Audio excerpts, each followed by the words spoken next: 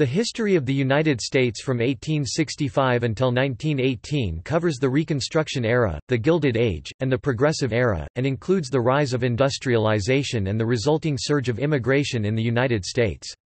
This article focuses on political, economic, and diplomatic history. This period of rapid economic growth and soaring prosperity in the North and the West, but not in the South, saw the U.S. become the world's dominant economic, industrial, and agricultural power. The average annual income after inflation of non-farm workers grew by 75% from 1865 to 1900, and then grew another 33% by 1918, with a decisive victory in 1865 over Southern secessionists in the Civil War. The United States became a united and powerful nation with a strong national government.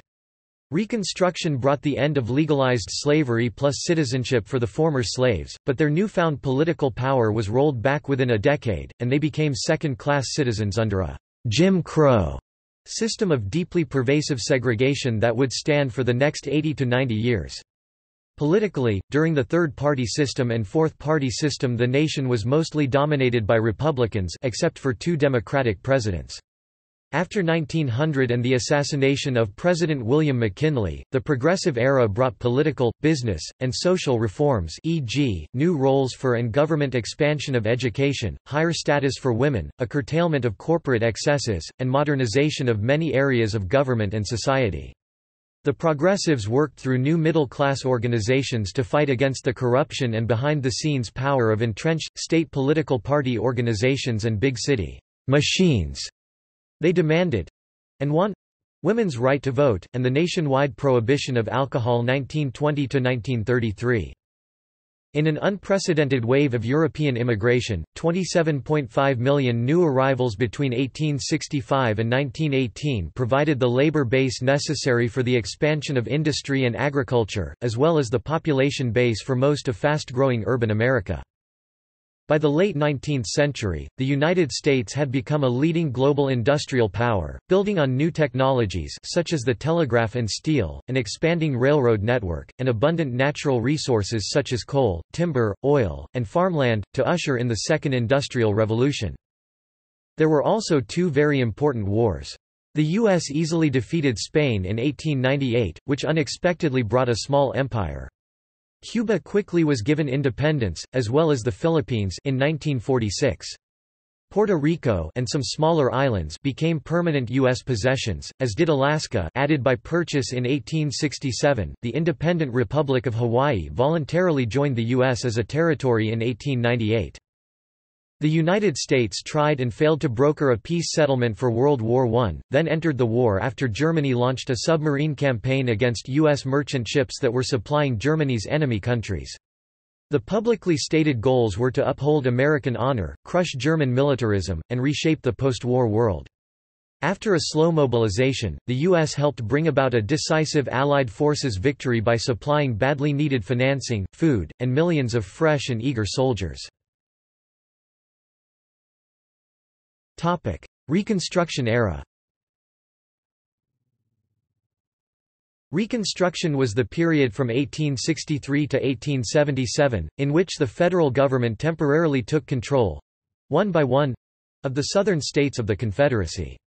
Before his assassination in April 1865, President Abraham Lincoln had announced moderate plans for Reconstruction to reintegrate the former Confederates as fast as possible. Lincoln set up the Freedmen's Bureau in March 1865, to aid former slaves in finding education, health care, and employment. The final abolition of slavery was achieved by the 13th Amendment, ratified in December 1865. However, Lincoln was opposed by the radical Republicans within his own party who feared that the former Confederates would never truly give up on slavery and Confederate nationalism, and would always try to reinstate them behind the scenes. As a result, the radical Republicans tried to impose legal restrictions that would strip most ex-rebels' rights to vote and hold elected office. The Radicals were opposed by Lincoln's vice president and successor, Tennessee Democrat Andrew Johnson. However, the Radicals won the critical elections of 1866, winning enough seats in Congress to override President Johnson's vetoes of such legislation. They even successfully impeached President Johnson in the House of Representatives, and almost removed him from office in the Senate in 1868. Meanwhile, they gave the South's freedmen new constitutional and federal legal protections. The Radicals' Reconstruction plans took effect in 1867 under the supervision of the U.S. Army, allowing a Republican coalition of freedmen, scalawags sympathetic local whites, and carpetbaggers recent arrivals from the North, to take control of Southern state governments. They ratified the 14th Amendment, giving enormous new powers to the federal courts to deal with justice at the state level. These state governments borrowed heavily to build railroads and public schools, increasing taxation rates. The backlash of increasingly fierce opposition to these policies drove most of the scalawags out of the Republican Party and into the Democratic Party. President Ulysses S. Grant enforced civil rights protections for African Americans that were being challenged in South Carolina, Mississippi, and Louisiana. The 15th Amendment was ratified in 1870, giving African Americans the right to vote in American elections. U.S. Representative Stevens was one of the major policymakers regarding Reconstruction, and obtained a House vote of impeachment against President Andrew Johnson. Hans Treffaus, his leading biographer, concludes that Stevens was one of the most influential representatives ever to serve in Congress. He dominated the House with his wit, knowledge of parliamentary law, and sheer willpower, even though he was often unable to prevail. Reconstruction ended at different times in each state, the last in 1877, when Republican Rutherford B. Hayes won the contentious presidential election of 1876 over his opponent, Samuel J. Tilden. To deal with disputed electoral votes, Congress set up an electoral commission. It awarded the disputed votes to Hayes.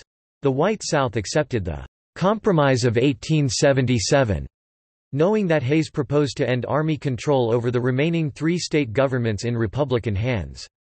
White Northerners accepted that the Civil War was over and that Southern whites posed no threat to the nation. The end of Reconstruction marked the end of the brief period of civil rights and civil liberties for African Americans in the South, where most lived.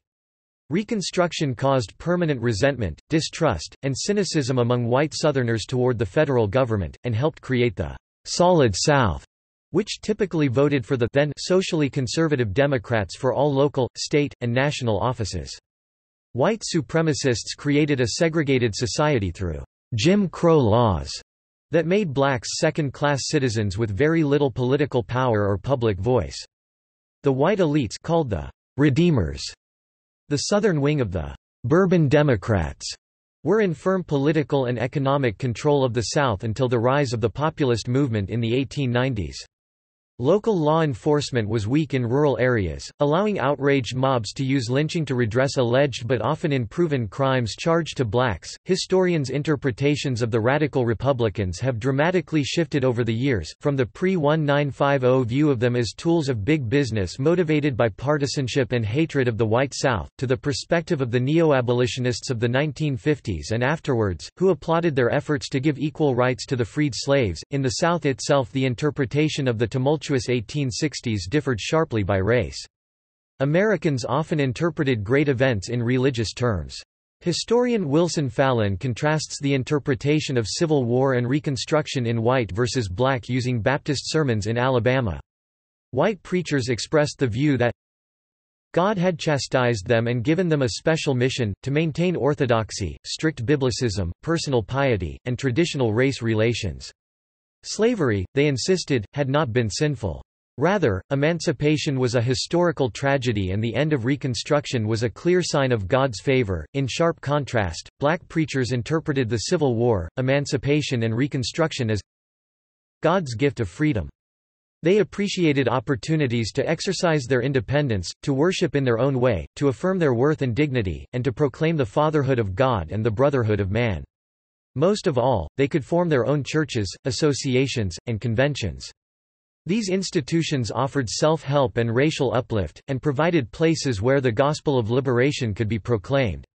As a result, black preachers continued to insist that God would protect and help them, God would be their rock in a stormy land. Historians in the 21st century typically consider Reconstruction to be a failure, but they disagree on what caused Reconstruction to fail, focusing on whether it went too far, too fast or did not go far enough. However, historian Mark Summers in 2014 sees a positive outcome.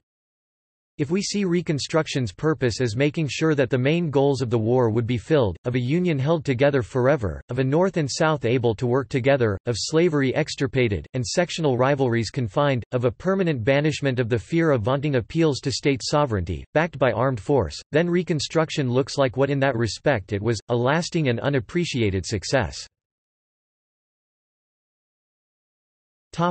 The West.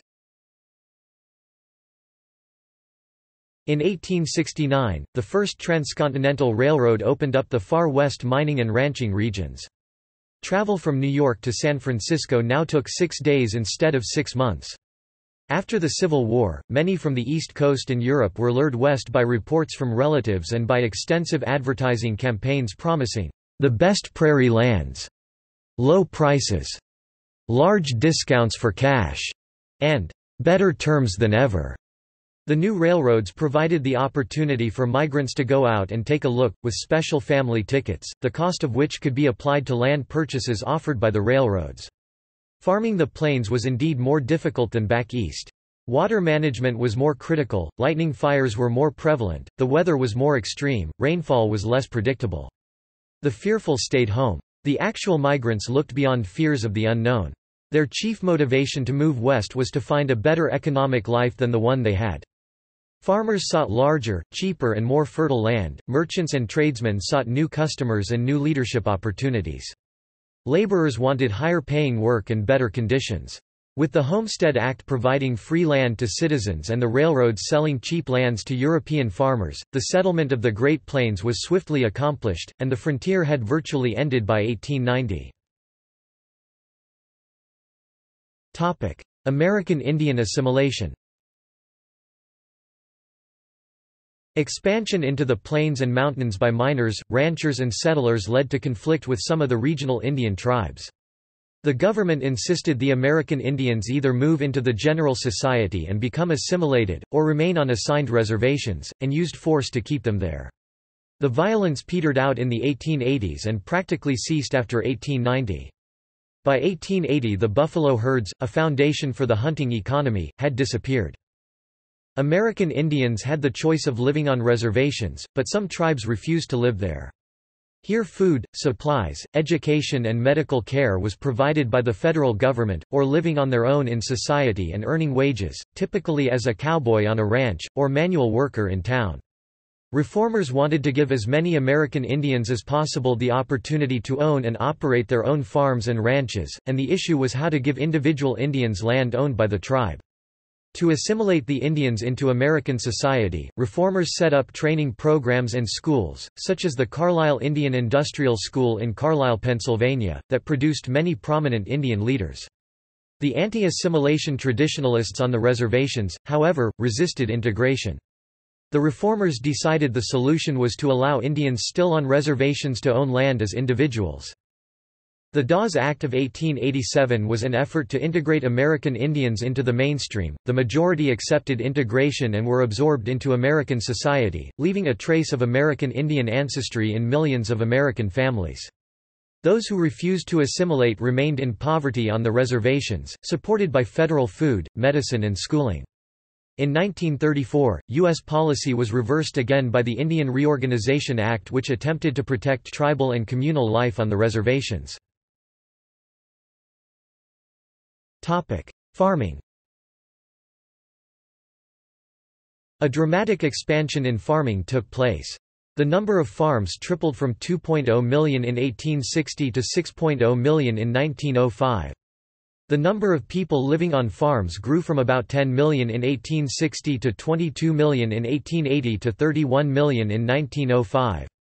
The value of farms soared from $8 billion in 1860 to $30 billion in 1906. The federal government issued 160-acre (65 hectares) tracts virtually free to settlers under the Homestead Act of 1862. Even larger numbers purchased lands at very low interest from the new railroads, which were trying to create markets. The railroads advertised heavily in Europe and brought over, at low fares, hundreds of thousands of farmers from Germany, Scandinavia, and Britain. Despite their remarkable progress and general prosperity, 19th-century U.S. farmers experienced recurring cycles of hardship, caused primarily by falling world prices for cotton and wheat, along with the mechanical improvements which greatly increased yield per unit area. The amount of land under cultivation grew rapidly throughout the second half of the century, as the railroads opened up new areas of the West for settlement. The wheat farmers enjoyed abundant output and good years from 1876 to 1881 when bad European harvests kept the world price high. They then suffered from a slump in the 1880s when conditions in Europe improved. The farther west the settlers went, the more dependent they became on the monopolistic railroads to move their goods to market, and the more inclined they were to protest, as in the populist movement of the 1890s. Wheat farmers blamed local grain elevator owners who purchased their crop, railroads and Eastern bankers for the low prices. The first organized effort to address general agricultural problems was the Grange movement that reached out to farmers. It grew to 20,000 chapters and 1.5 million members. The Granges set up their own marketing systems, stores, processing plants, factories and cooperatives. Most went bankrupt. The movement also enjoyed some political success during the 1870s. A few Midwestern states passed Granger laws, limiting railroad and warehouse fees. Family life. Few single men attempted to operate a farm. Farmers clearly understood the need for a hard-working wife, and numerous children, to handle the many chores, including child rearing, feeding and clothing the family, managing the housework, and feeding the hired hands. During the early years of settlement, farm women played an integral role in assuring family survival by working outdoors. After a generation or so, women increasingly left the fields, thus redefining their roles within the family. New conveniences such as sewing and washing machines encouraged women to turn to domestic roles.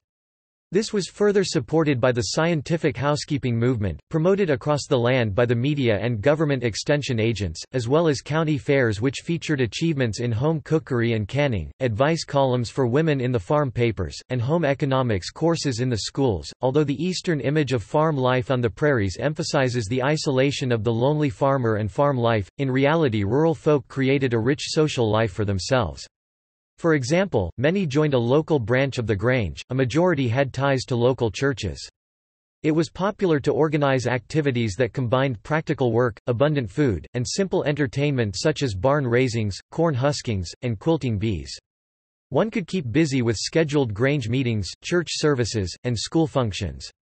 The womenfolk organized shared meals and potluck events, as well as extended visits between families. Childhood on the American frontier is contested territory. One group of scholars argues the rural environment was salubrious for it allowed children to break loose from urban hierarchies of age and gender, promoted family interdependence, and in the end produced children who were more self-reliant, mobile, adaptable, responsible, independent and more in touch with nature than their urban or Eastern counterparts. However, other historians offer a grim portrait of loneliness, privation, abuse, and demanding physical labor from an early age. Industrialization. From 1865 to about 1913, the U.S. grew to become the world's leading industrial nation. Land and labor, the diversity of climate, the ample presence of railroads as well as navigable rivers, and the natural resources all fostered the cheap extraction of energy, fast transport, and the availability of capital that powered this second industrial revolution. The average annual income after inflation of non-farm workers grew by 75% from 1865 to 1900, and then grew another 33% by 1918, where the first industrial revolution shifted production from artisans to factories. The second industrial revolution pioneered an expansion in organization, coordination, and the scale of industry, spurred on by technology and transportation advancements. Railroads opened the West, creating farms, towns, and markets where none had existed. The first transcontinental railroad, built by nationally oriented entrepreneurs with British money and Irish and Chinese labor, provided access to previously remote expanses of land. Railway construction boosted opportunities for capital, credit, and would-be farmers. New technologies in iron and steel manufacturing, such as the Bessemer process and open hearth furnace, combined with similar innovations in chemistry and other sciences to vastly improve productivity. New communication tools, such as the telegraph and telephone, allowed corporate managers to coordinate across great distances. Innovations also occurred in how work was organized, typified by Frederick Winslow Taylor's ideas of scientific management. To finance the larger-scale enterprises required during this era, the corporation emerged as the dominant form of business organization. Corporations expanded by merging, creating single firms out of competing firms known as trusts, a form of monopoly. High tariffs sheltered U.S. factories and workers from foreign competition, especially in the woolen industry. Federal railroad land grants enriched investors, farmers and railroad workers, and created hundreds of towns and cities. Business often went to court to stop labor from organizing into unions or from organizing strikes. Powerful industrialists, such as Andrew Carnegie, John D. Rockefeller and Jay Gould, known collectively by their critics as robber barons, held great wealth and power, so much so that in 1888 Rutherford B. Hayes noted in his diary that the United States ceased being a government for the people and had been replaced by a government of the corporation, by the corporation, and for the corporation. In a context of cutthroat competition for wealth accumulation, the skilled labor of artisans gave way to well-paid skilled workers and engineers, as the nation deepened its technological base. Meanwhile, a steady stream of immigrants encouraged the availability of cheap labor, especially in mining and manufacturing. Labor and management. In the fast-growing industrial sector, wages were about double the level in Europe, but the work was harder with less leisure. Economic depression swept the nation in 1873–75 and 1893–97, with low prices for farm goods and heavy unemployment in factories and mines. Full prosperity returned in 1897 and continued with minor dips to 1920. The pool of unskilled labor was constantly growing, as unprecedented numbers of immigrants, 27.5 million between 1865 and 1918, entered the U.S. Most were young men eager for work. The rapid growth of engineering and the need to master the new technology created a heavy demand for engineers, technicians, and skilled workers. Before 1874, when Massachusetts passed the nation's first legislation limiting the number of hours women and child factory workers could perform to 10 hours a day, virtually no labor legislation existed in the country. Child labor reached a peak around 1900 and then declined, except in southern textile mills, as compulsory education laws kept children in school. It was finally ended in the 1930s. Labor organization. The first major effort to organize workers' groups on a nationwide basis appeared with the Noble Order of the Knights of Labor in 1869. Originally a secret, ritualistic society organized by Philadelphia garment workers, it was open to all workers, including African Americans, women, and farmers. The Knights grew slowly until they succeeded in facing down the great railroad baron, Jay Gould, in an 1885 strike. Within a year, they added 500,000 workers to their rolls, far more than the thin leadership structure of the Knights could handle. The Knights of Labor soon fell into decline, and their place in the labor movement was gradually taken by the American Federation of Labor (AFL). Rather than open its membership to all, the AFL, under former Cigar Makers Union official Samuel Gompers, focused on skilled workers. His objectives were pure and simple: increasing wages, reducing hours, and improving working conditions. As such, Gompers helped turn the labor movement away from the socialist views earlier labor leaders had espoused. The AFL would gradually become a respected organization in the U.S., although it would have nothing to do with unskilled laborers. In times of economic depression, layoffs and wage cuts angered the workers, leading to violent labor conflicts in 1877 and 1894. In the Great Railroad Strike in 1877, railroad workers across the nation went on strike in response to a 10% pay cut. Attempts to break the strike led to bloody uprisings in several cities. The Haymarket Riot took place in 1886, when an anarchist allegedly threw a bomb at police dispersing a strike rally at the McCormick Harvesting Machine Company in Chicago. At its peak, the Knights claimed 700,000 members.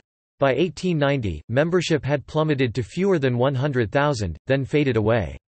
The killing of policemen greatly embarrassed the Knights of Labor, which was not involved with the bomb but which took much of the blame. In the riots of 1892 at Carnegie's Steel Works in Homestead, Pennsylvania, a group of 300 Pinkerton detectives, whom the company had hired to break a bitter strike by the Amalgamated Association of Iron, Steel and Tin Workers, were fired upon by strikers and 10 were killed. As a result, the National Guard was called in to guard the plant, non-union workers were hired and the strike broken.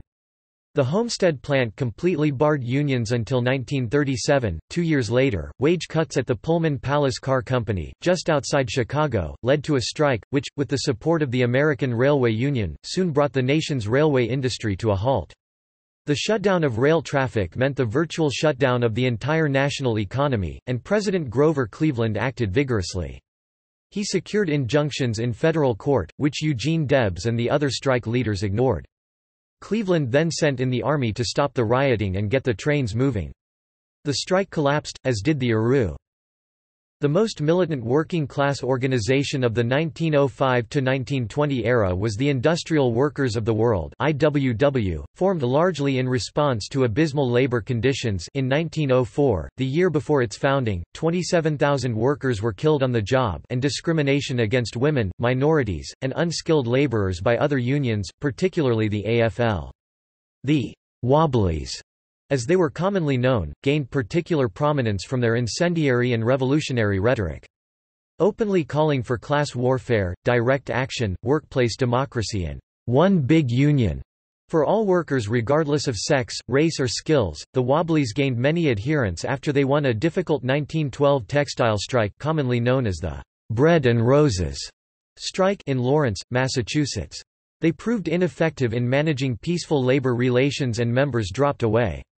But according to historian Howard Zinn, the IWW became a threat to the capitalist class, exactly when capitalist growth was enormous and profits huge. The IWW strongly opposed the 1917–18 war effort and faced a campaign of repression from the federal government. More than a few Wobblies, such as Frank Little, were beaten or lynched by mobs or died in American jails. The union exists to this day and has been involved in various labor disputes throughout the 2000s. Gilded Age. The Gilded Age that was enjoyed by the topmost percentiles of American society after the recovery from the Panic of 1873 floated on the surface of the newly industrialized economy of the Second Industrial Revolution. It was further fueled by a period of wealth transfer that catalyzed dramatic social changes. It created for the first time a class of the super-rich, captains of industry, the robber barons, whose network of business, social and family connections ruled a largely white Anglo-Saxon Protestant social world that possessed clearly defined boundaries. The term, Gilded Age, was coined by Mark Twain and Charles Dudley Warner in their 1873 book, The Gilded Age, A Tale of Today, employing the ironic difference between a «gilded» and a golden age. With the end of Reconstruction, there were few major political issues at stake and the 1880 presidential election was the quietest in a long time. James Garfield, the Republican candidate, won a very close election, but a few months into his administration was shot by a disgruntled public office seeker. Garfield was succeeded by his VP Chester Arthur. Reformers, especially the mugwumps, complained that powerful parties made for corruption during the Gilded Age or third-party system.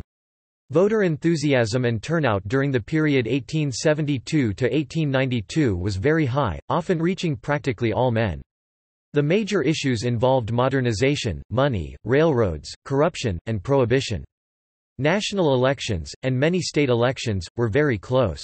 The 1884 presidential election saw a mudslinging campaign in which Republican James G. Blaine was defeated by Democrat Grover Cleveland, a reformer. During Cleveland's presidency, he pushed to have Congress cut tariff duties. He also expanded civil services and vetoed many private pension bills.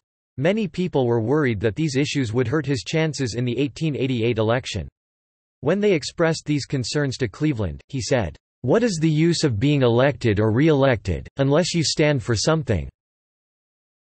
The dominant social class of the Northeast possessed the confidence to proclaim an American Renaissance, which could be identified in the rush of new public institutions that marked the period. Hospitals, museums, colleges, opera houses, libraries, orchestras, and by the Beaux-Arts architectural idiom in which they splendidly stood forth, after Chicago hosted the World's Columbian Exposition of 1893. Social history.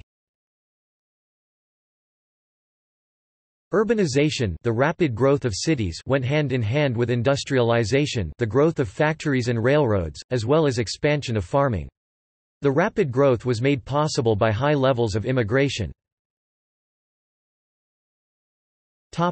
Immigration. From 1865 through 1918 an unprecedented and diverse stream of immigrants arrived in the United States, 27.5 million in total. In all, 24.4 million came from Europe, including 2.9 million from Britain, 2.2 million from Ireland, 2.1 million from Scandinavia, 3.8 million from Germany, 4.1 million from Italy, 7.8 million from Russia and other parts of Eastern and Central Europe. Another 1.7 million came from Canada. Most came through the port of New York City, and from 1892, through the immigration station on Ellis Island, but various ethnic groups settled in different locations. New York and other large cities of the East Coast became home to large Jewish, Irish, and Italian populations, while many Germans and Central Europeans moved to the Midwest, obtaining jobs in industry and mining. At the same time, about 1 million French Canadians migrated from Quebec to New England. Immigrants were pushed out of their homelands by poverty or religious threats, and pulled to America by jobs, farmland and kin connections. They found economic opportunity at factories, mines and construction sites, and found farm opportunities in the Plain States.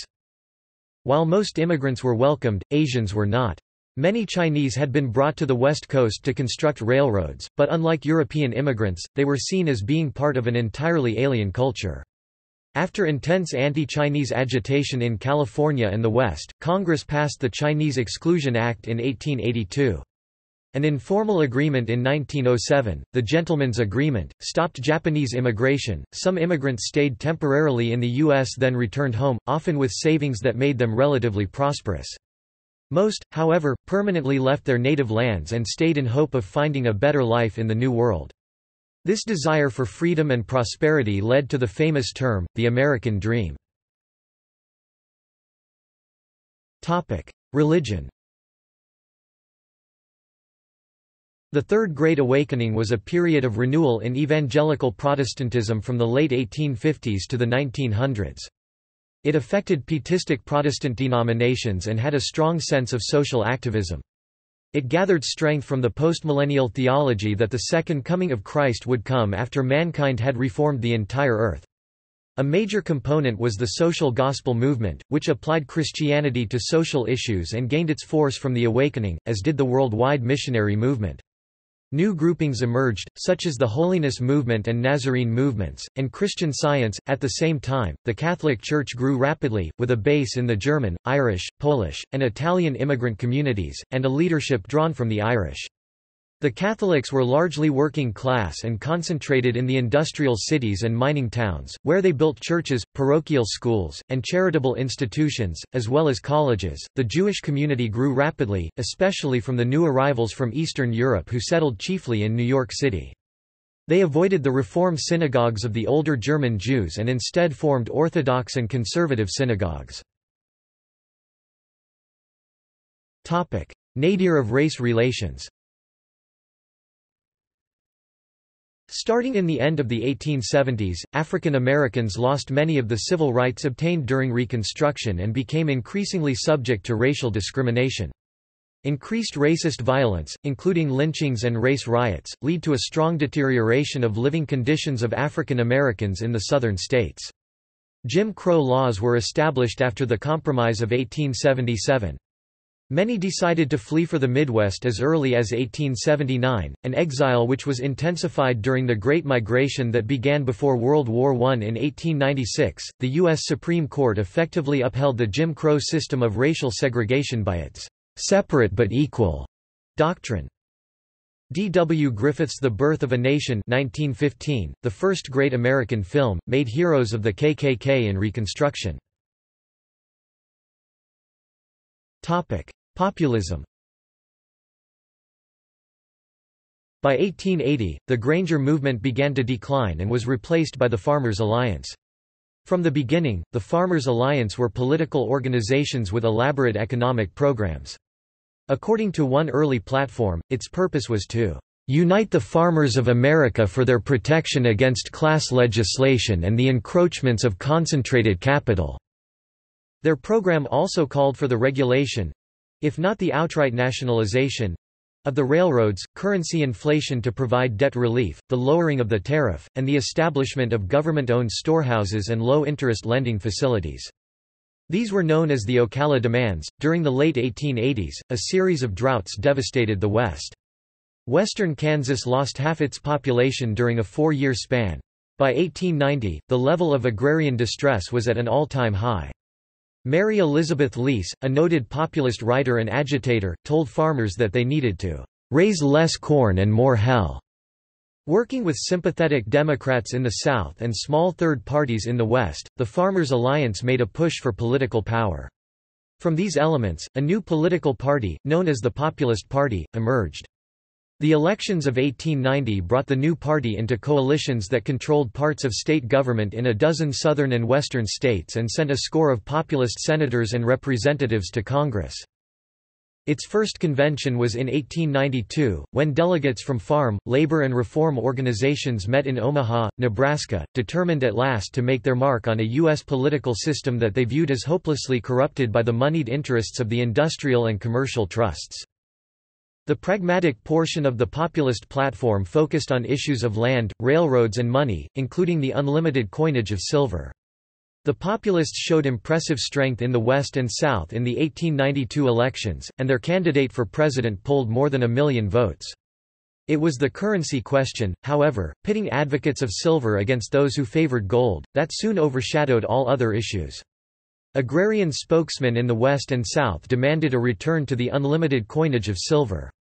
Convinced that their troubles stemmed from a shortage of money in circulation, they argued that increasing the volume of money would indirectly raise prices for farm products and drive up industrial wages, thus allowing debts to be paid with inflated dollars.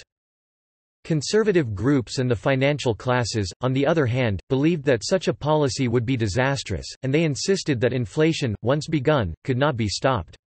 Railroad bonds, the most important financial instrument of the time, were payable in gold. If fares and freight rates were set in half-price silver dollars, railroads would go bankrupt in weeks, throwing hundreds of thousands of men out of work and destroying the industrial economy. Only the gold standard, they said, offered stability. The financial panic of 1893 heightened the tension of this debate. Bank failures abounded in the South and Midwest, unemployment soared and crop prices fell badly. The crisis, and President Cleveland's inability to solve it, nearly broke the Democratic Party. The Democratic Party, which supported silver and free trade, absorbed the remnants of the populist movement as the presidential elections of 1896 neared. The Democratic Convention that year was witness to one of the most famous speeches in U.S. political history. Pleading with the convention not to crucify mankind on a cross of gold, William Jennings Bryan, the young Nebraskan champion of silver, won the Democrats' presidential nomination. The remaining populists also endorsed Bryan, hoping to retain some influence by having a voice inside the Bryan movement. Despite carrying the South and all the West except California and Oregon, Bryan lost the more populated, industrial North and East—and the election—to the Republican William McKinley with his campaign slogan, "A full dinner pail." In 1897 the economy began to improve, mostly from restored business confidence. Silverites—who did not realize that most transactions were handled by bank checks, not sacks of gold—believed the new prosperity was spurred by the discovery of gold in the Yukon. In 1898, the Spanish–American War drew the nation's attention further away from populist issues. If the movement was dead, however, its ideas were not. Once the populists supported an idea, it became so tainted that the vast majority of American politicians rejected it. Only years later, after the taint had been forgotten, was it possible to achieve populist reforms, such as the direct popular election of senators in 1914.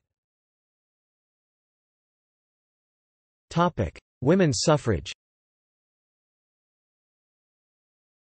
The women's suffrage movement began with the 1848 Seneca Falls Convention. Many of the activists became politically aware during the abolitionist movement. The movement reorganized after the Civil War, gaining experienced campaigners, many of whom had worked for prohibition in the Women's Christian Temperance Union.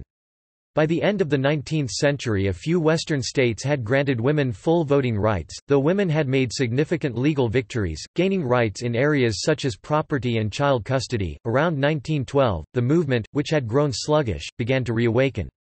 This put an emphasis on its demands for equality and arguing that the corruption of American politics demanded purification by women because men could no longer do their job. Protests became increasingly common as suffragette Alice Paul led parades through the capital and major cities.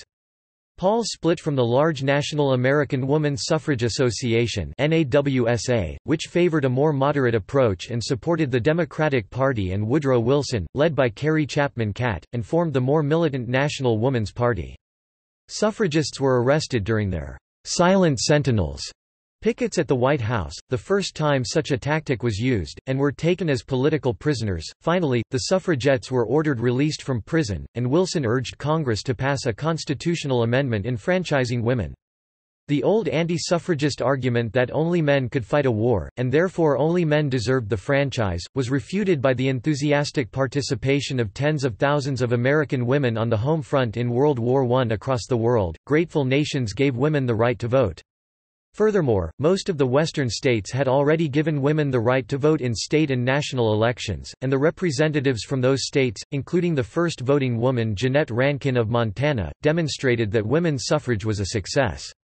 The main resistance came from the South, where white leaders were worried about the threat of black women voting. Nevertheless, Congress passed the 19th Amendment in 1919. It became constitutional law on August 26, 1920, after ratification by the 36th required state. Foreign policy.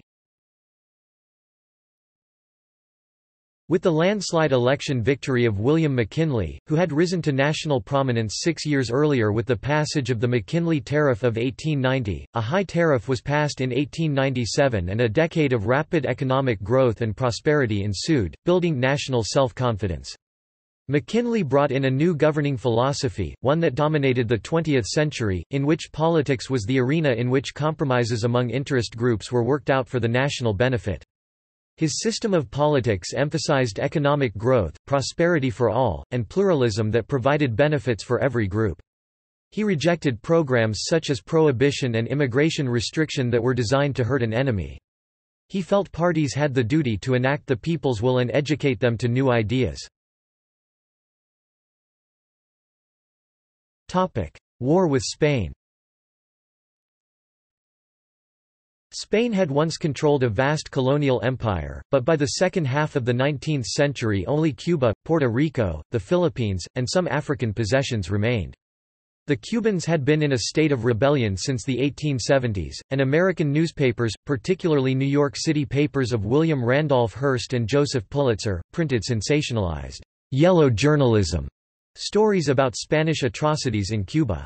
However, these lurid stories reached only a small fraction of voters, most read sober accounts of Spanish atrocities, and they called for intervention. On February 15, 1898, the battleship USS Maine exploded in Havana Harbor. Although it was unclear precisely what caused the blast, many Americans believed it to be the work of a Spanish mine, an attitude encouraged by the yellow journalism of Hearst and Pulitzer. The military was rapidly mobilized as the U.S. prepared to intervene in the Cuban revolt. It was made clear that no attempt at annexation of Cuba would be made and that the island's independence would be guaranteed. Spain considered this a wanton intervention in its internal affairs and severed diplomatic relations. War was declared on April 25. The Spanish were quickly defeated, and Theodore Roosevelt's Rough Riders gained fame in Cuba. Meanwhile, Commodore George Dewey's fleet crushed the Spanish in the faraway Philippines. Spain capitulated, ending the three-month-long war and recognizing Cuba's independence. Puerto Rico, Guam, and the Philippines were ceded to the United States. Although U.S. capital investments within the Philippines and Puerto Rico were small, some politicians hoped they would be strategic outposts for expanding trade with Latin America and Asia, particularly China. That never happened, and after 1903 American attention turned to the Panama Canal as the key to opening new trade routes. The Spanish–American War thus began the active, globally oriented American foreign policy that continues to the present day. Philippines. The U.S. acquired the Philippines from Spain on December 10, 1898 via the Treaty of Paris, which ended the Spanish–American War. However, Philippine revolutionaries led by Emilio Aguinaldo declared independence and in 1899 began fighting the U.S. troops. The Philippine–American War ended in 1901 after Aguinaldo was captured and swore allegiance to the U.S. Likewise, the other insurgents accepted American rule and peace prevailed, except in some remote islands under Muslim control. Roosevelt continued the McKinley policies of removing the Catholic friars with compensation to the Pope, upgrading the infrastructure, introducing public health programs, and launching a program of economic and social modernization. The enthusiasm shown in 1898–99 for colonies cooled off, and Roosevelt saw the islands as our heel of Achilles. He told Taft in 1907. I should be glad to see the islands made independent, with perhaps some kind of international guarantee for the preservation of order, or with some warning on our part that if they did not keep order we would have to interfere again." By then the president and his foreign policy advisers turned away from Asian issues to concentrate on Latin America, and Roosevelt redirected Philippine policy to prepare the islands to become the first Western colony in Asia to achieve self-government. The Filipinos fought side by side with the Americans when the Japanese invaded in 1941, and aided the American reconquest of the islands in 1944–45. Independence came in 1946. Latin America. The U.S. demanded Spain stop its oppressive policies in Cuba. Public opinion overruling McKinley led to the short, successful Spanish–American War in 1898. The U.S. permanently took over Puerto Rico, and temporarily held Cuba. Attention increasingly focused on the Caribbean as the rapid growth of the Pacific states, especially California, revealed the need for a canal across to connect the Atlantic and Pacific Oceans. Plans for one in Nicaragua fell through, but under Roosevelt's leadership the U.S. built a canal through Panama, after finding a public health solution to the deadly disease environment. The Panama Canal opened in 1914. In 1904, Roosevelt announced his corollary to the Monroe Doctrine, stating that the United States would intervene in cases where Latin American governments prove incapable or unstable in the interest of bringing democracy and financial stability to them.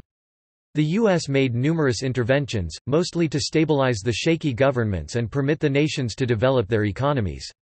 The intervention policy ended in the 1930s and was replaced by the Good Neighbor policy. In 1909, Nicaraguan President José Santos Zelaya resigned after the triumph of U.S.-backed rebels. This was followed up by the 1912–1933 U.S. occupation of Nicaragua.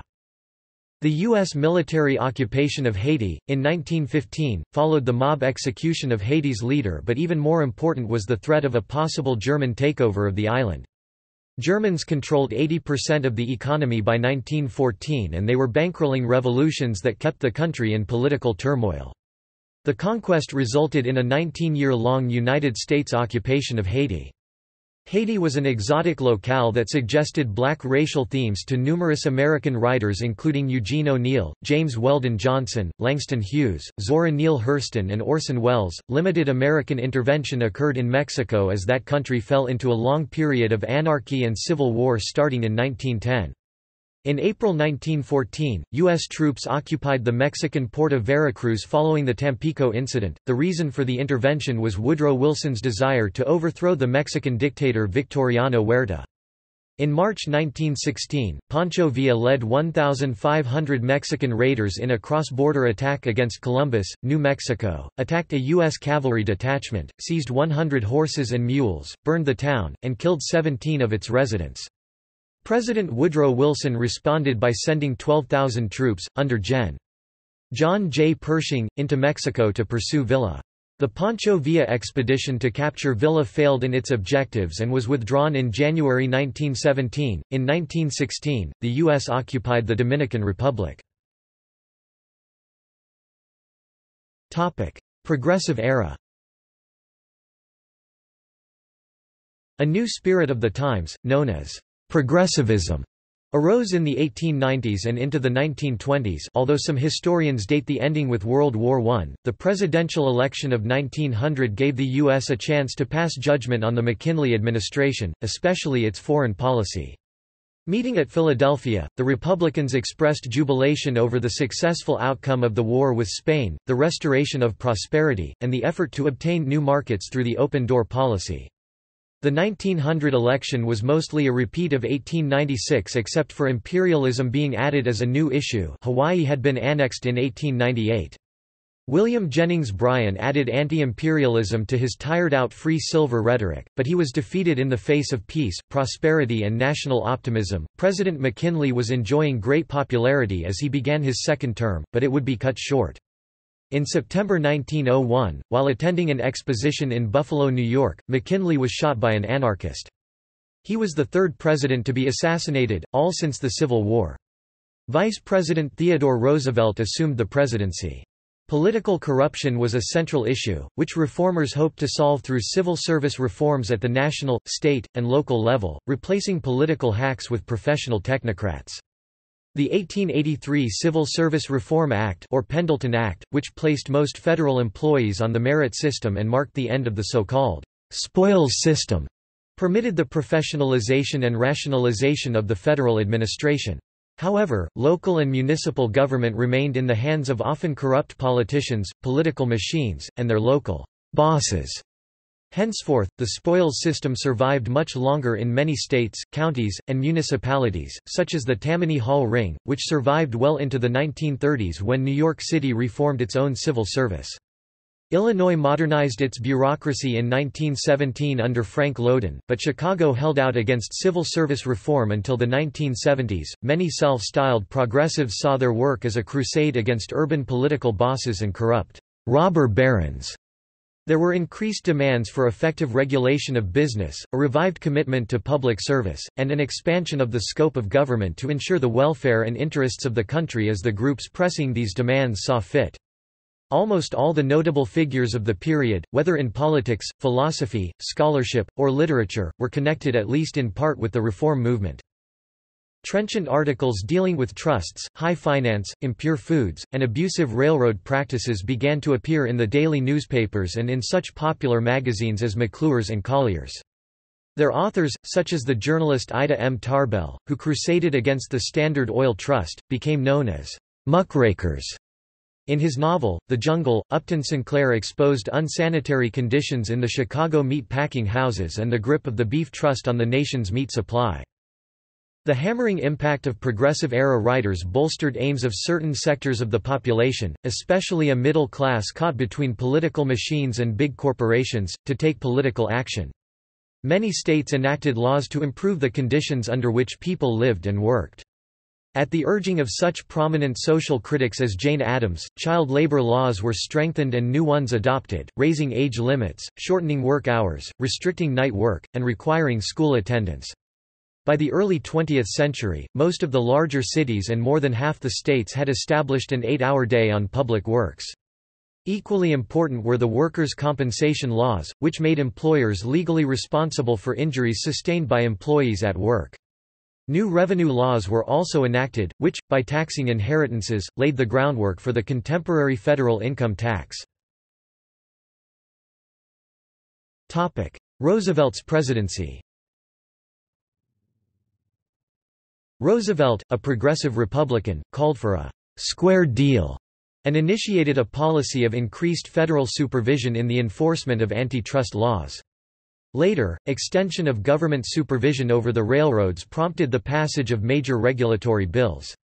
One of the bills made published rates the lawful standard, and shippers equally liable with railroads for rebates. Following Roosevelt's landslide victory in the 1904 election, he called for still more drastic railroad regulation, and in June 1906, Congress passed the Hepburn Act. This gave the Interstate Commerce Commission real authority in regulating rates, extended the jurisdiction of the commission, and forced the railroads to surrender their interlocking interests in steamship lines and coal companies. Roosevelt held many meetings, and opened public hearings, in a successful effort to find a compromise for the coal strike of 1902, which threatened the fuel supplies of urban America. Meanwhile, Congress had created a new Cabinet Department of Commerce and Labor. Conservation of the nation's natural resources and beautiful places was a very high priority for Roosevelt, and he raised the national visibility of the issue. The president called for a far-reaching and integrated program of conservation, reclamation and irrigation as early as 1901 in his first annual message to Congress.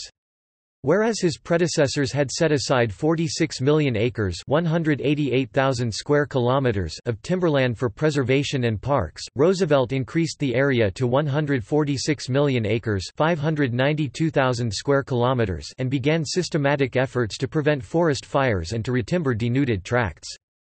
His appointment of his friend Gifford Pinchot as chief forester resulted in vigorous new scientific management of public lands. TR added 50 wildlife refuges, 5 new national parks, and initiated the system of designating national monuments, such as the Devil's Tower National Monument. President Taft. Roosevelt's popularity was at its peak as the campaign of 1908 neared, but he was unwilling to break the tradition by which no president had held office for more than 2 terms. Instead, he supported William Howard Taft. On the Democratic side, William Jennings Bryan ran for a 3rd time, but managed to carry only the South. Taft, a former judge, first colonial governor of the U.S.-held Philippines and administrator of the Panama Canal, made some progress with his dollar diplomacy. Taft continued the prosecution of trusts, further strengthened the Interstate Commerce Commission, established a postal savings bank and a parcel post system, expanded the civil service, and sponsored the enactment of 2 amendments to the United States Constitution. The 16th Amendment authorized a federal income tax, while the 17th Amendment, ratified in 1913, mandated the direct election of U.S. senators by the people, replacing the prior system established in the original Constitution, in which they were selected by state legislatures. Yet balanced against these achievements were, Taft's acceptance of a tariff with protective schedules that outraged progressive opinion, his opposition to the entry of the state of Arizona into the Union because of its progressive constitution, and his growing reliance on the conservative wing of his party. By 1910, the Republican Party was divided, and an overwhelming vote swept the Democrats back into control of Congress. President Wilson. 2 years later, Woodrow Wilson, the Democratic, progressive governor of the state of New Jersey, campaigned against Taft, the Republican candidate, and against Roosevelt, who was appalled by his successor's policies and thus broke his earlier pledge to not run for a 3rd term. As the Republicans would not nominate him, he ran as a third-party progressive candidate, but the ticket became widely known as the Bull Moose Party. The election was mainly a contest between Roosevelt and Wilson, Taft receiving little attention and carrying just 8 electoral votes. Wilson, in a spirited campaign, defeated both rivals. Under his leadership, the new Congress enacted one of the most notable legislative programs in American history. Its first task was tariff revision. "The tariff duties must be altered," Wilson said. "We must abolish everything that bears any semblance of privilege." The Underwood Tariff in 1913 provided substantial rate reductions on imported raw materials and foodstuffs, cotton and woolen goods, iron and steel, and removed the duties from more than 100 other items. Although the act retained many protective features, it was a genuine attempt to lower the cost of living for American workers. The second item on the Democratic program was a reorganization of the banking and currency system. "Control," said Wilson, "must be public, not private, must be vested in the government itself, so that the banks may be the instruments, not the masters, of business and of individual enterprise and initiative." Passage of the Federal Reserve Act of 1913 was one of Wilson's most enduring legislative accomplishments, for he successfully negotiated a compromise between Wall Street and the agrarians. The plan built on ideas developed by Senator Nelson Aldrich, who discovered the European nations had more efficient central banks that helped their internal business and international trade. The new organization divided the country into 12 districts, with a Federal Reserve Bank in each, all supervised by a Federal Reserve Board. These banks were owned by local banks and served as depositories for the cash reserves of member banks. Until the Federal Reserve Act, the U.S. government had left control of its money supply largely to unregulated private banks. While the official medium of exchange was gold coins, most loans and payments were carried out with banknotes, backed by the promise of redemption in gold. The trouble with this system was that the banks were tempted to reach beyond their cash reserves, prompting periodic panics during which fearful depositors raced to turn their bank paper into coin. With the passage of the Act, greater flexibility in the money supply was assured, and provision was made for issuing Federal Reserve notes—paper dollars—to meet business demands. The Fed opened in 1914 and played a central role in funding the World War.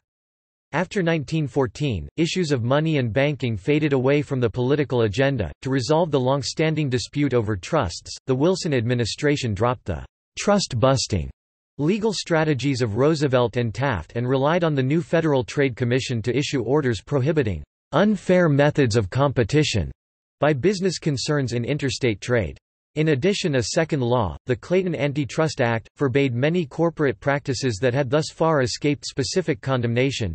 Interlocking directorates, price discrimination among purchasers, use of the injunction in labor disputes and ownership by one corporation of stock in similar enterprises. After 1914 the trust issue faded away from politics. The Adamson Act of 1916 established an 8-hour day for railroad labor and solidified the ties between the labor unions and the Democratic Party. The record of achievement won Wilson a firm place in American history as one of the nation's foremost liberal reformers.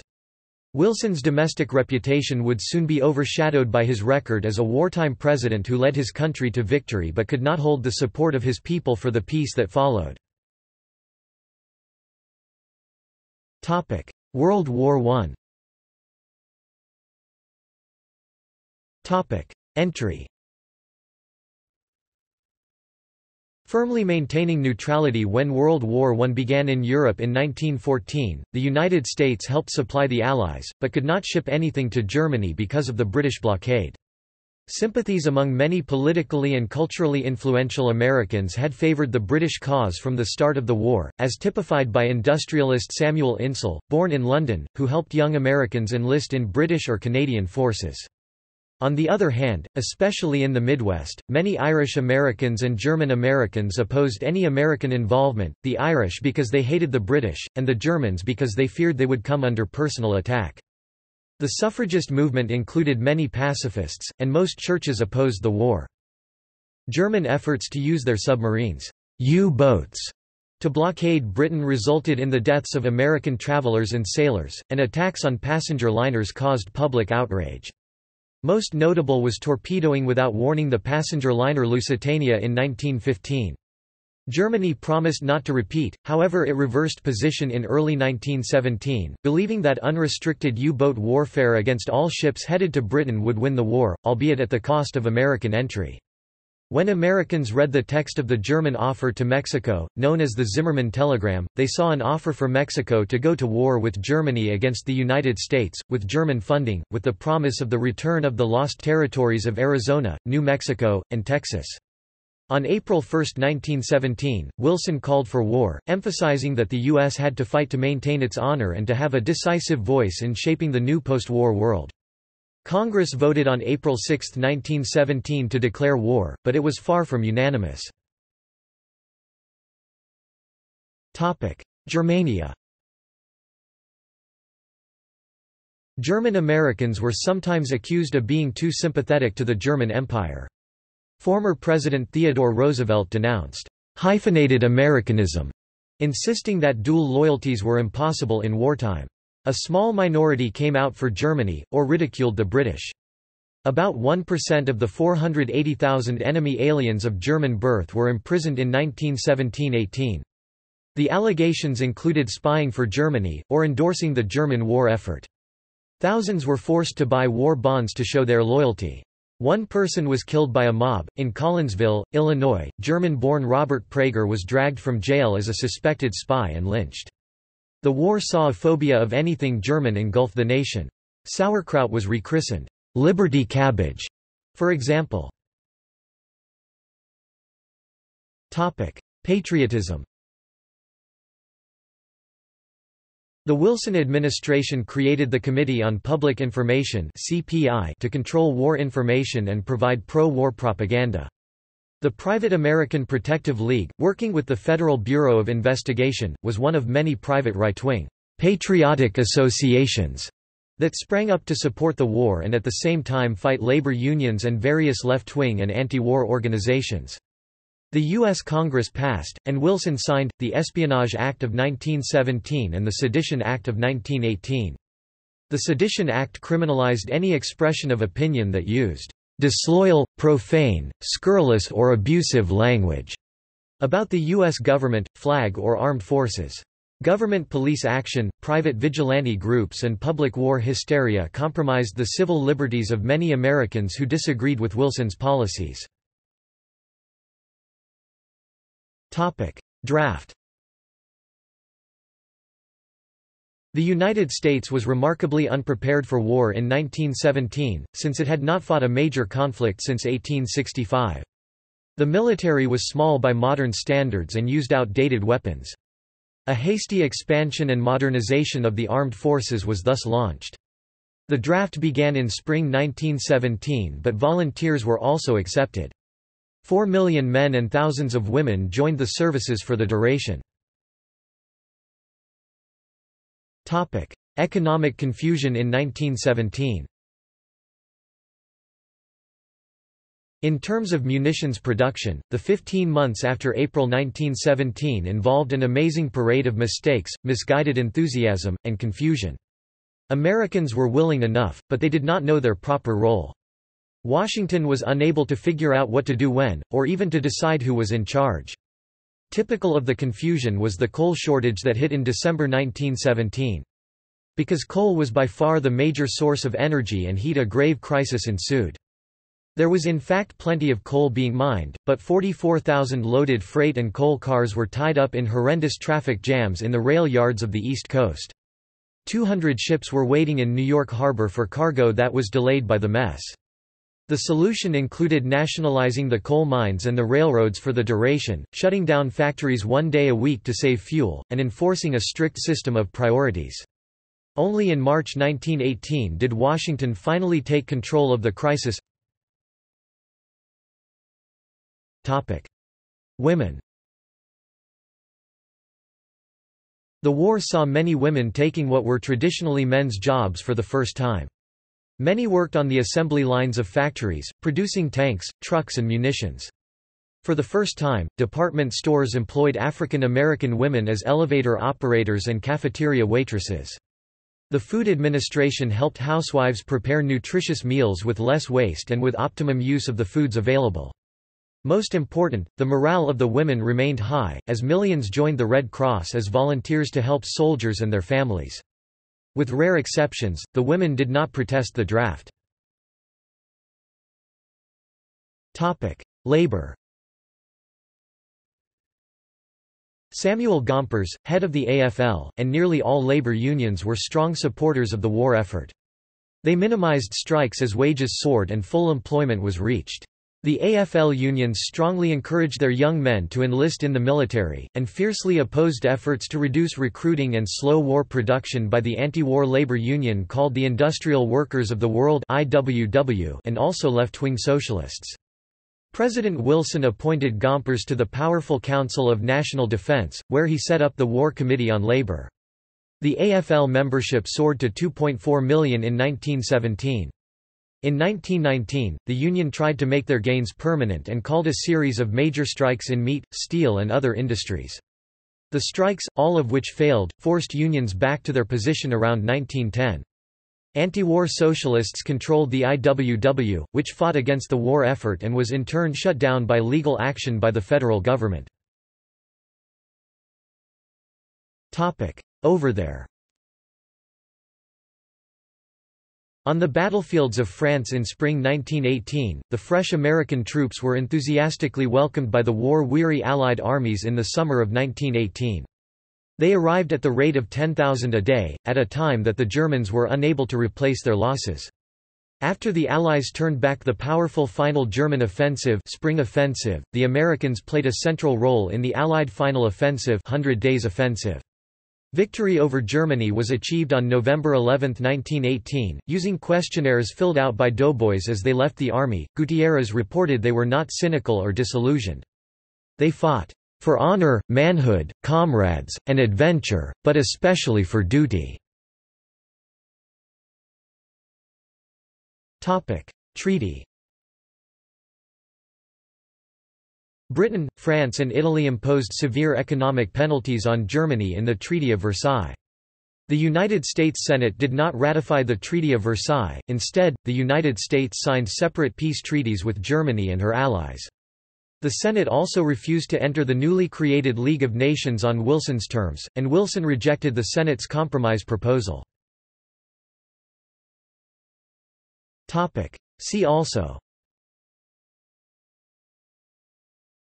Thomas Alva Edison, Turn of the century, History of the United States 1918 to 45, Timeline of United States history 1860 to 1899, Timeline of United States history 1900 to 1929, Presidency of Abraham Lincoln, Presidency of Andrew Johnson, Presidency of Ulysses S. Grant, Presidency of Rutherford B. Hayes, Presidency of James A. Garfield, Presidency of Chester A. Arthur, Presidency of Grover Cleveland, Presidency of Benjamin Harrison, Presidency of William McKinley, Presidency of Theodore Roosevelt, Presidency of William Howard Taft, Presidency of Woodrow Wilson. Notes. Further reading. Carnes, Mark C., and John A. Garrity, The American Nation, A History of the United States 14th ed., 2011, University and AP textbook. Hamby, Alonzo L. 2010. Outline of U.S. History. U.S. Department of State. Archived from the original on 8 April 2013. Devine, Robert A. et al. America Past and Present 8th ed. 2011, University textbook. Foner, Eric. Give Me Liberty. An American History 3rd ed. 2011, University textbook. Kennedy, David M., Cohen, Elizabeth 2012. The American Pageant, A History of the Republic 15th ed. Boston, Houghton Mifflin, University textbook. Lynch, Timothy J. ed. 2013. The Oxford Encyclopedia of American Military and Diplomatic History, 2-volume CS1 maint, extra text, authors list link. Tyndall, George B., and David E. Shee. America, A Narrative History 8th ed. 2009, University textbook. Reconstruction, 1863–1877.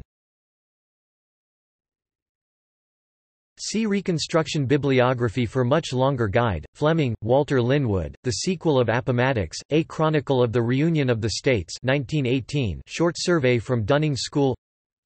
Foner, Eric and Mahoney, Olivia. America's Reconstruction, People and Politics After the Civil War. ISBN 0-8071-2234-3, short well-illustrated survey. Foner, Eric. A Short History of Reconstruction 1990, excerpt and text search. Foner, Eric. Reconstruction, America's Unfinished Revolution, 1863–1877 1988, highly detailed history of Reconstruction emphasizing black and abolitionist perspective. Hamilton, Peter Joseph. The Reconstruction Period 1906, History of Era using Dunning School 570 pp, chapter on each state. Nevins, Alan. The Emergence of Modern America 1865–1878 1927. Stalcup, Brenda, ed. Reconstruction, Opposing Viewpoints 1995. Text uses primary documents to present opposing viewpoints. Summers, Mark Walgren. The Ordeal of the Reunion, A New History of Reconstruction 2014 text search. Gilded Age, 1877–1900. Buenker, John D. and Joseph Buenker, eds. Encyclopedia of the Gilded Age and Progressive Era, 3-volume 2005. ISBN 0-7656-8051-3, 900 essays by 200 scholars. Cherney, Robert W. American Politics in the Gilded Age, 1868–1900 1997 online edition. Dewey, Davis R. National Problems, 1880–1897 1907. Edwards, Rebecca. New Spirits, Americans in the Gilded Age, 1865–1905 2005, 304 pp. Excerpt and text search. Faulkner, Harold U., Politics, Reform, and Expansion, 1890–1900 1959, Scholarly Survey, Strong on Economic and Political History online edition. Fine, Sidney. Laissez-faire and the General Welfare State, A Study of Conflict in American Thought, 1865–1901. University of Michigan Press, 1956. Ford, Henry Jones. The Cleveland Era, A Chronicle of the New Order in Politics 1921, short overview online. Garrity, John A. The New Commonwealth, 1877–1890, 1968 Scholarly Survey, Strong on Economic and Political History. Hoffman, Charles. The Depression of the Nineties. Journal of Economic History 16 No. 2 1956, 137–164, in JSTOR. Hoffman, Charles. Depression of the Nineties, An Economic History 1970 _ Jensen, Richard. Democracy, Republicanism and Efficiency, The Values of American Politics, 1885–1930. In Byron Schaeffer and Anthony Badger, eds. Contesting Democracy, Substance and Structure in American Political History, 1775–2000 U of Kansas Press, 2001 pp 149–180, online version. Kirkland, Edward C. Industry Comes of Age, Business, Labor, and Public Policy 1860–1897 1961, Standard Survey. Klepner, Paul. The Third Electoral System 1853–1892, Parties, Voters, and Political Cultures U of North Carolina Press, 1979 online version Morgan, H. Wayne ed. The Gilded Age, A Reappraisal Syracuse University Press 1970, Interpretive Essays Morgan, H. Wayne, From Hayes to McKinley, National Party Politics, 1877–1896 1969 Nevins, Allen. John D. Rockefeller, The Heroic Age of American Enterprise 1940, 710 pp. Favorable scholarly biography, online Nevins, Allen. The Emergence of Modern America, 1865–1878 1933 ISBN 0-403-01127-2, Social History Oberholzer, Ellis Paxson. A History of the United States Since the Civil War. Volume 5, 1888–1901 Macmillan, 1937, 791 pp. Comprehensive Old-Fashioned Political History Rhodes, James Ford. History of the United States from the Compromise of 1850 to 1877–1896 1919 online complete, old, factual and heavily political, by winner of Pulitzer Prize Shannon, Fred A. The Farmer's Last Frontier, Agriculture, 1860–1897 1945 complete text online Smythe, Ted Curtis, The Gilded Age Press, 1865–1900 Prager, 2003. Progressive Era Buenker, John D. and Joseph Buenker, eds. Encyclopedia of the Gilded Age and Progressive Era, 3-volume 2005. ISBN 0-7656-8051-3, 900 essays by 200 scholars. Buenker, John D., John C. Burnham, and Robert M. Crunden. Progressivism 1986 Buenker, John D. Dictionary of the Progressive Era 1980 Cooper, John Milton.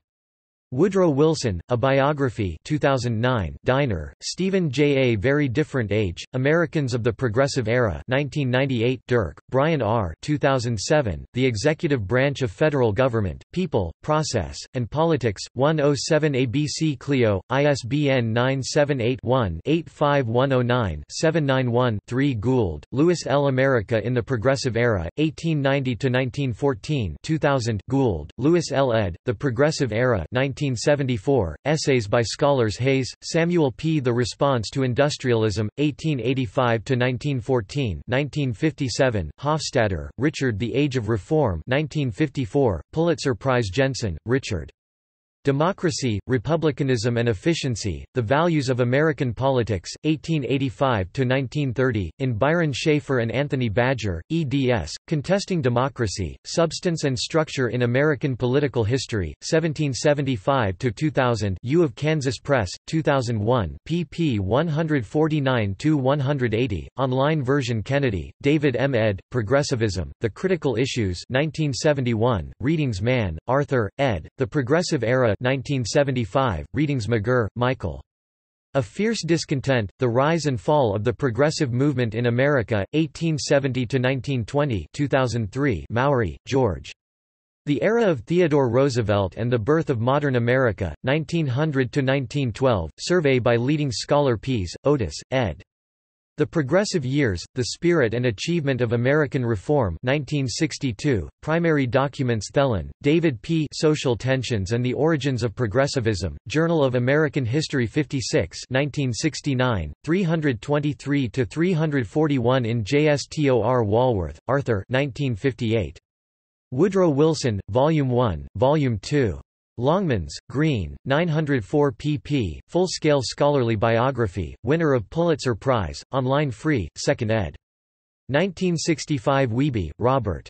The Search for Order, 1877–1920 1967, Influential Interpretation Topic World Affairs and World War I Beale Howard K. Theodore Roosevelt and the Rise of America to World Power 1956. Beaver, Daniel R. Newton D. Baker and the American War Effort, 1917–1919 1966. Kaufman, Edward M. The War to End All Wars, The American Military Experience in World War I 1998. Cooper, John Milton. Woodrow Wilson, A Biography 2009. Hallas, James H. Doughboy War, The American Expeditionary Force in World War I 2000. Keene, Jennifer D. Remembering the Forgotten War, American Historiography on World War I Historian 78 No. 3 2016, 439–468. Kennedy, David M. Over Here, The First World War and American Society 1982, covers politics and economics and society. May, Ernest R. The World War and American Isolation, 1914–1917 1959. Meyer G. J. The World Remade, America in World War I 2017, Popular Survey, 672 pp. Slauson, Preston William. The Great Crusade and After, 1914–1928 1930, Social and Cultural History. Benzon, Ann ed. The United States in the First World War, An Encyclopedia 1995. Topic. Primary sources. Link, William A., and Susanna J. Link, eds. The Gilded Age and Progressive Era, A Documentary Reader 2012 excerpt and text search. Topic. External links. Photographs of prominent politicians, 1861–1922, these are pre-1923 and out of copyright.